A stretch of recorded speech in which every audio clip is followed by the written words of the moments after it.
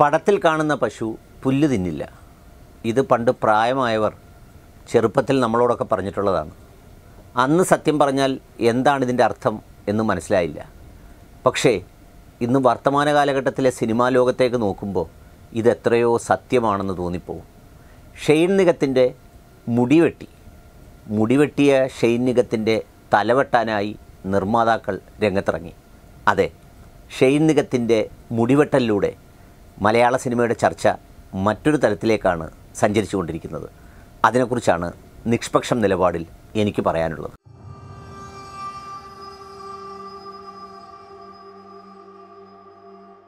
മലയാള സിനിമയുടെ ചരിത്രം വളരെ വലുതാണ്. അതിലൊരുപാട് പ്രഗത്ഭന്മാരായ നടന്മാരുടെ കാലഘട്ടവും ഉണ്ടായിരുന്നു.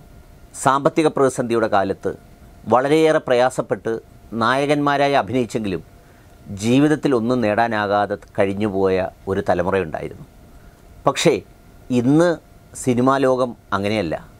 സെല്ലുലോയിഡ് ചിത്രങ്ങളിൽ തകർപ്പൻ കഥാപാത്രങ്ങളും തകർപ്പൻ ഡയലോഗുകളുമായി മനുഷ്യസേവനത്തിൻ്റെയും നന്മയുടെയും നീതിയുടെയും മതേതരത്വത്തിൻ്റെയും ഒക്കെ കഥാപാത്രങ്ങളായി അവതരിപ്പിച്ച് എല്ലാ ജനങ്ങളുടെയും പോക്കറ്റിലിരിക്കുന്ന കാശിറക്കി സമയവും ചിലവാക്കി അഭിനയിച്ച് തീർക്കുന്ന പലരും യാഥാർത്ഥ്യത്തിലേക്ക് ചെല്ലുമ്പോൾ അവരുടെ ജീവിതവുമായി പുലബന്ധം പോലും ഇല്ലാത്ത സ്ഥിതിയാണുള്ളത്.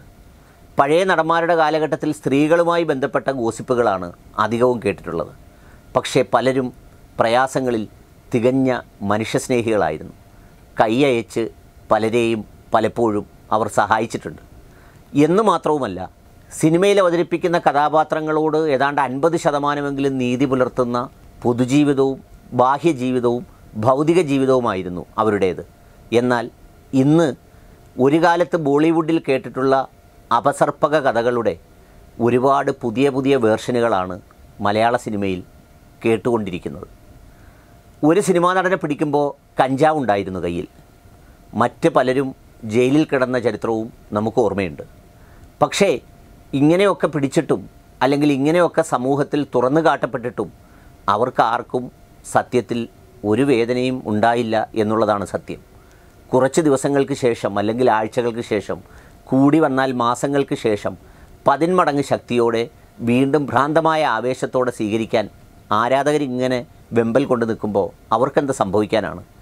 രാഷ്ട്രീയക്കാരുടെ വ്യക്തിജീവിതവും പൊതുജീവിതവും ഉള്ളതും ഇല്ലാത്തതും ചേർത്ത് ചർച്ച ചെയ്യപ്പെടുമ്പോൾ ഇത്തരം കാര്യങ്ങളൊക്കെ അത് സിനിമയല്ലേ എന്ന് സൗകര്യപൂർവ്വം മറക്കുകയാണ് ചെയ്യുന്നത്. ഇനി ഈ പയ്യൻ്റെ കാര്യത്തിലേക്ക് വന്നാൽ, അവൻ കുറേ ദിവസങ്ങളായി എന്തൊക്കെയോ കാട്ടിക്കൂട്ടുന്നു.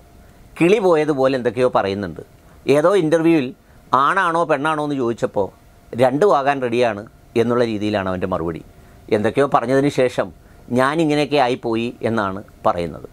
ഏതോ കഥാപാത്രങ്ങളെ അവതരിപ്പിച്ചുകൊണ്ടിരിക്കുന്നതിനിടയിൽ മുടിവെട്ടിയെന്നും ആ മുടിവെട്ടിയത് എൻ്റെ പ്രതിഷേധത്തിൻ്റെ ഭാഗമാണെന്നുമൊക്കെ അവൻ പറഞ്ഞു വെക്കുകയാണ്.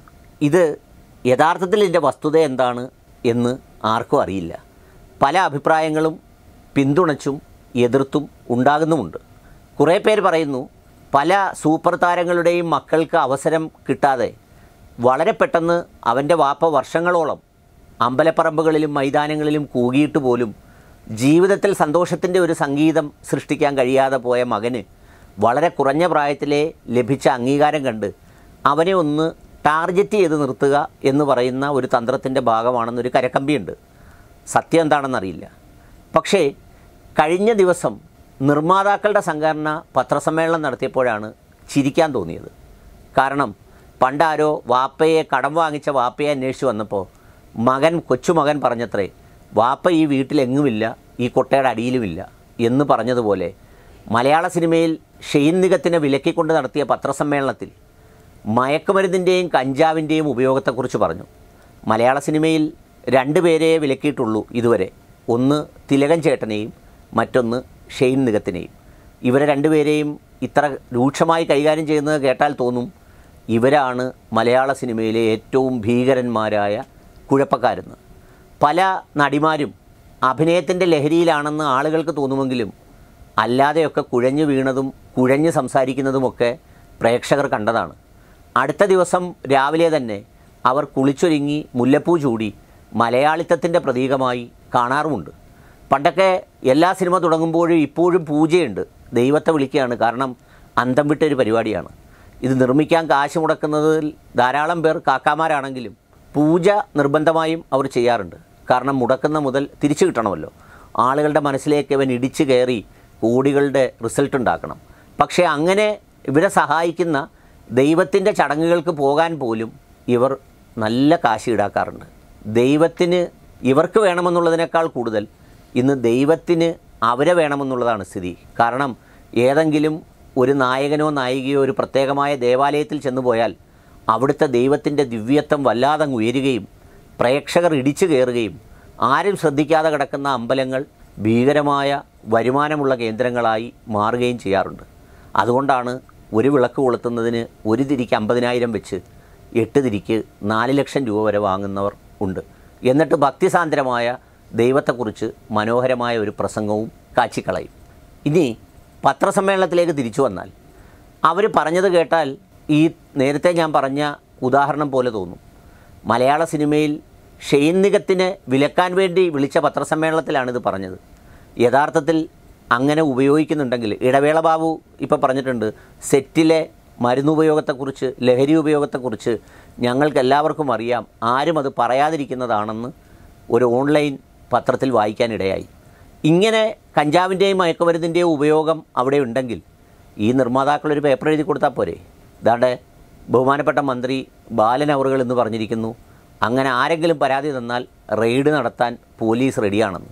അപ്പോൾ ആരെയെങ്കിലും ചാപ്പ കുത്തുന്നതിനോ വിലക്കുന്നതിനോ വേണ്ടി മാത്രം ഇതിനെ എടുത്ത് ഉപയോഗിക്കുകയും അല്ലാത്ത സമയത്ത് കലവിടരാൻ അല്ലെങ്കിൽ അഭിനയം അങ്ങോട്ട് പൂർണ്ണതയിലെത്താൻ അല്പം ഒക്കെ ഇതാകാം എന്ന് അനുവദിക്കുകയും ചെയ്യുന്ന ആ ഇരട്ടത്താപ്പിനോടാണ് നമുക്ക് വിരോധമുള്ളത്.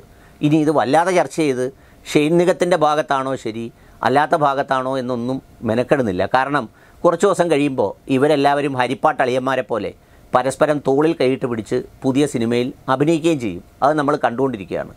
എനിക്ക് പറയാനുള്ളത് ഇവരെയൊക്കെ ആവേശമായി കൊണ്ടു നടക്കുന്ന പുതിയ തലമുറയോടാണ്. നിങ്ങളുടെ സൂപ്പർ സ്റ്റാർ എപ്പോഴും നിങ്ങളുടെ അച്ഛൻ അല്ലെങ്കിൽ നിങ്ങളുടെ വാപ്പയായിരിക്കണം. നിങ്ങളുടെ സൂപ്പർ നായിക അമ്മ അല്ലെങ്കിൽ ഉമ്മയായിരിക്കണം. അവർക്കൊക്കെ വേണ്ടിയിട്ടാണ് കഷ്ടപ്പെടേണ്ടത്.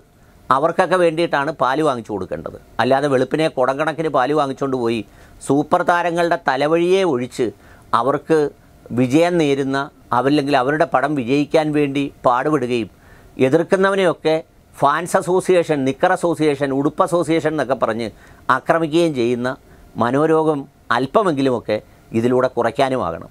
എന്തായാലും ഇത്തരം ചില ചർച്ചകൾ ഈ മേഖലയെക്കുറിച്ചുണ്ടാകുന്നത് നല്ലതാണ്. കുറച്ച് പേരെങ്കിലും ഈ തീവ്ര രോഗത്തിൽ നിന്ന് മാറി ശാന്തമായ ഒരു ജീവിതം തിരഞ്ഞെടുക്കുമെങ്കിൽ കൈയിരിക്കുന്ന കാശിന് എന്തെങ്കിലുമൊക്കെ വാങ്ങിച്ച് തിന്നുകയോ വാപ്പയ്ക്കും ഉമ്മയ്ക്കും വല്ലതും കൊടുക്കുകയോ കൈ നീട്ടുന്ന ഭിക്ഷക്കാർക്ക് കൊടുക്കുകയോ ചെയ്യുന്നൊരു കാലമുണ്ടാകുമെന്ന് പ്രതീക്ഷിക്കാം. എല്ലാവരും നന്നായിരിക്കട്ടെ. അതുപോലെ ഇടയ്ക്കിടയ്ക്ക് നിർമ്മാതാക്കൾ ഇതുപോലൊരു വെളിപാട് പോലെ ഇടയ്ക്കിടയ്ക്ക് പറയുന്നത് എല്ലാവരെയും ഒന്ന് ഓർമ്മിപ്പിക്കാൻ നല്ലതാണ്. നന്ദി, നമസ്കാരം.